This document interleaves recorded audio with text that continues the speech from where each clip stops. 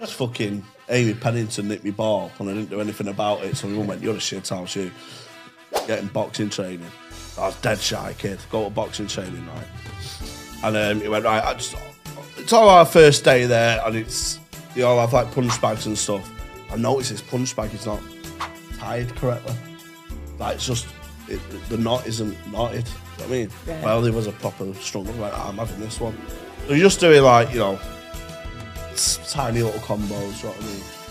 And I knock this punch bag off and it collapses. And everyone's looking like, fuck. And I went, yeah. The hurricane's here. Went back next week, had to spar, got fucking left. Got fucking bounced off. Bags don't pass me, do they? I was like that in the corner.